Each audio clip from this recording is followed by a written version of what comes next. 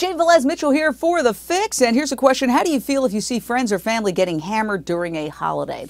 Well, first of all, I'm very happy to say I don't see that because the family members that I associate with don't get hammered. I do have, because alcoholism is an inherited disease quite often, and I do have a side of the family that is addicted, and I don't have anything to do with them. I just cannot negotiate or handle that.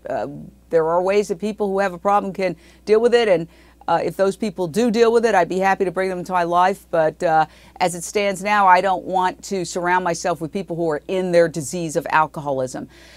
When I'm around people who are drunk, I really feel like I'm alone. They're not present as far as I'm concerned. I can't have a real conversation with them. I can't express real feelings. I can't get feedback.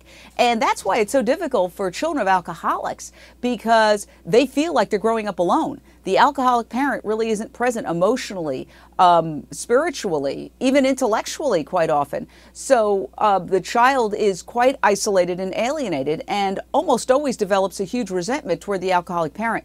So I would say if you do have a friend or family member who's having more than the occasional fun glass and who has a serious problem with alcohol or drugs, do an intervention. Get them help. I'm Velez-Mitchell for The Fix. You can watch me weeknights on HLN, 7 p.m. Eastern. Check it out.